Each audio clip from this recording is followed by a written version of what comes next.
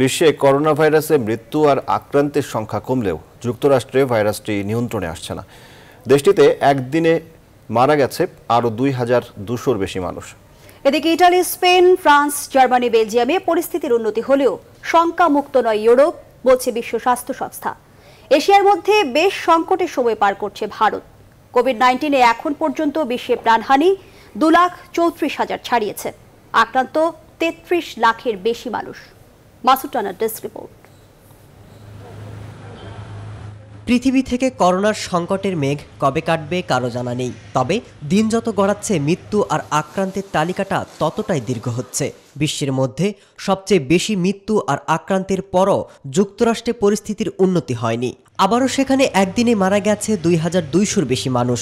মহামারী আকারে ছড়িয়ে পড়া করোনা ভাইরাসের জন্য ট্রাম্প কয়েক সপ্তাহ ধরেই চীনকে দায়ী করে আসলেও যুক্তরাষ্ট্রের একটি গোয়েন্দা সংস্থা জানিয়েছে করোনা ভাইরাস মানুষের সৃষ্টি কিনা তা নিয়ে কোনো প্রমাণ পাওয়া যায়নি। এদিকে করোনা ভাইরাসের নতুন হটস্পট হয়ে ওঠা ব্রাজিলে 24 ঘন্টায় আরও প্রায় 400 মানুষ মারা গেছে। যুক্তরাজ্যে প্রাণহানি 600'র বেশি। রাশিয়াতে বাড়ছে করোনার প্রকোপ।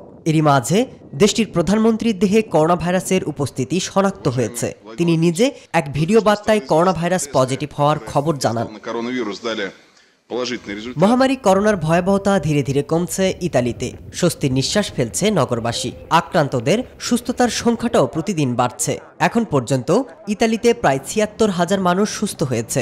মৃত্যুপুরীতে পরিণত হওয়া স্পেনে কমছে করোনার প্রভাব। তবে বিশ্ব স্বাস্থ্য সংস্থা সতর্ক করে বলছে প্রকোপ কমলেও এখনও শঙ্কামুক্ত নয় ইউরোপ।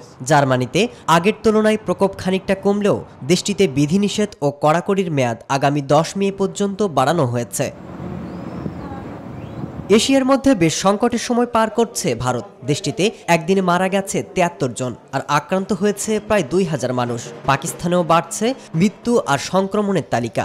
এমন পরিস্থিতিতেও দেশটি থেকে লকডাউন শিথিল করার কথা ভাবছে দেশটির সরকার। জরুরি অবস্থার মেয়াদ আরও 1 মাস বাড়ানোর প্রস্তুতি নিচ্ছে জাপান।